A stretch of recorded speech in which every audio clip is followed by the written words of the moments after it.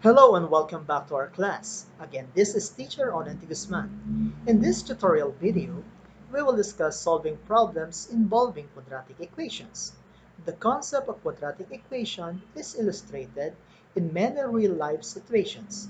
So if you are new to my channel, don't forget to subscribe and hit the bell icon to receive notifications about my new videos. Let's have our example number 1. A rectangular garden has an area of 84 square meters and a perimeter of 38 meters. Find its length and width. From this problem, we want to find out what is being asked in the problem. So, we want to find out the dimensions of the garden. Specifically, we want to find out the length and the width of the garden. So, we will represent let L is equal to length and the W is equal to the width. Take note that area is equal to length times width, but according to the problem, it is equal to 84 square meters. Also, our perimeter is equal to 2 length plus 2 width, which is equal to 38 meters. So, if I'll divide both sides of the equation by 2, so I'll come up with length plus width is equal to 19. Also, we can think of length times width is equal to 84 and length plus width is equal to 19 as the equations representing the product and sum of the roots, respectively of quadratic equation. Remember that if the sum and the product of the roots of the quadratic equation are given, the roots can be determined. This can be done by using the equation x squared plus b over ax plus c over a is equal to 0, wherein negative b over a is the sum of the roots and c over a is the product. Let negative b over a is equal to 19. And if I multiply both sides of the equation by negative 1, so I'll come up with b over a is equal to negative 19. Similarly, c over a is equal to 84.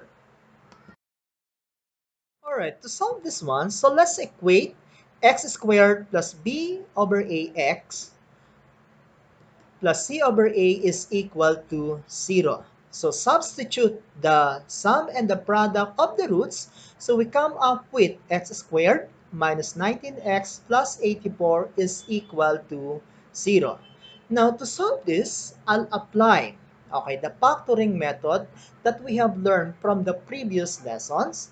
So I have here x minus 12 times x minus 7 is equal to 0. Okay, by inspection, negative 12 times x is negative 12x, while x times negative 7 will give us negative 7. If I add negative 12x plus negative 7x, we have negative 19x. So therefore, these are the factors of the quadratic trinomial x squared minus 19x plus 84 is equal to 0. Applying the zero property, I have now x minus 12 is equal to 0. So if I add both sides of the equation by 12, so x is equal to 12. On the other hand, x minus 7 is equal to 0. So add both sides by 7. So x is equal to 7. So we can say that if the length is 12, the width is equal to 7. On the other hand, if the length is 7, the width is equal to 12. To verify if our answer is correct or not, so let's do the checking. Recall that area is equal to length times width, so which is actually 84 based from the problem. So we have 12 times 7, is it equal to 84? So 84 is equal to 84. Also, the perimeter is equal to 2 length plus 2 width is equal to 38 based from the given. So 2 times 12 plus 2 times 7, is it equal to 38? So 24 plus 14 is equal to 38. So therefore, 38 is equal to 38. Thus, So the length of the garden is 12 meters and its width is equal to 7 meters. Let us now consider the second problem. The length of a rectangle is greater than its width by 3 meters. If its area be 10 square meters, find the perimeter. Okay, so let's identify what is being asked in the problem. So it states that what is the perimeter of the triangle? Next, so this is our illustration such that we have x is equal to the width while our length is equal to x plus 3. Next, so recall that area is equal to length times width. So to equate that, we will substitute the value of the length and the width. So we have x plus 3 times x. But take note that the area is equal to 10. So we have our equation 10 is equal to x plus 3 plus x.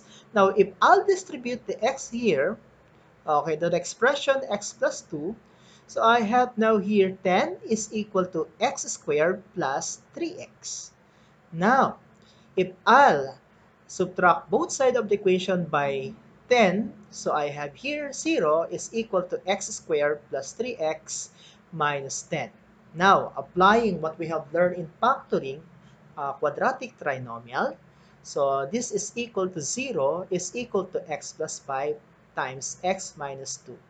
Okay, so applying the 0 property, x plus 5 is equal to 0, so x is equal to negative 5. On the other hand, x minus 2 is equal to 0, so x is equal to 2. Alright, from our solution a while ago that x is equal to negative 5 and x is equal to positive 2. But x is equal to negative 5 is not acceptable since width cannot be negative. We call this root as extraneous root. An extraneous root is to be rejected. Okay, so from our representation, width is equal to x, which is equal to 2 meters, while our length is equal to x plus 3, and substitute the value of x, which is equal to 2. So 2 plus 3 is equal to 5. So it means that our length is equal to 5 meters. Now, to check whether our answer or not, by inspection, so length times width, okay, is equal to your area. But length is equal to 5 times 2, is it equal to 10? So 10 is equal to 10. Also, that 5 is 3 more than 2. So, to find our perimeter, so perimeter is equal to 2 length plus 2 width. So substitute the value of the length and the width respectively. So we have 2 times 5 is equal to 10 and 2 times 2 is equal to 4. So the perimeter is equal to 14. So therefore, our answer is the perimeter is equal to 14 meters. Let us have the third question. So the sum of two numbers is 12 and their product is 35. What are the two numbers? Let us identify what is being asked in the problem. Okay, what are the two numbers? We want to find out the two numbers. So we will represent x is equal to the first number, while the second number is equal to 12 minus x. Now, if we will substitute the first and the second number respectively, so I have here x times 12 minus x is equal to 35, since this is equal to the product of the first and the second number. Now, if I'll distribute x to 12 minus x, I'll have now my equation 12x minus x squared is equal to 35. Okay? If I'll move 12x minus x squared on the other side of the equation, so I have here 0 is equal to x squared minus 12x plus 35, applying addition property of equality. Then, I'll factor. This is a quadratic trinomial. So the factors are x minus 7 times x minus 5. Now, to solve, okay, x minus 7, which is equal to 0, applying the 0 property. So x is equal to 7. On the other hand, if I have here x minus 5 is equal to 0, if I add both sides of the equation by 5, so x is equal to 5. Now, we found out that the value of x is equal to 7 and also x is equal to 5. Since we are only looking for two numbers, both truths are actually accepted. So we can say that the first number is equal to 7, while the second number is 12 minus x is equal to 5. On the other hand, if x is equal to 5, so we can say the first number is 5 and the second number is 12. Okay, if we will check this, since the first number is 7 and the second number is 5, so 7 plus 5 is it equal to 12? So we can say that 12 is equal to 12. That's correct.